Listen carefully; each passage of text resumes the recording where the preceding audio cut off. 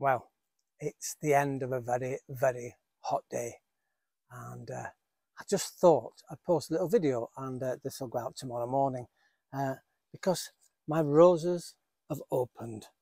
They're incredible. In fact, here's a close-up photograph of them, and they're absolutely magnificent. What a beautiful colour. It's like a yellow orange, and well, they've survived the heat of the day, and that's because, top tip of course, in really hot weather, it's been 30 degrees here in Yorkshire today, or approaching anyway 30 degrees, is to water early. If you can, get out early and water, and remember, really precise watering helps. Go right to the bottom, the base of the plant.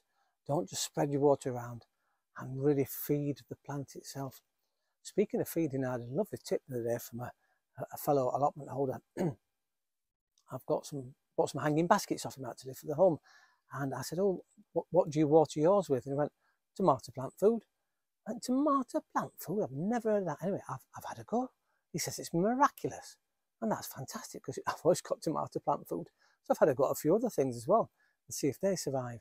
And well, anyway, I'll stop rambling because this is really just a simple video about the beauty of this absolutely beautiful orange yellow rose.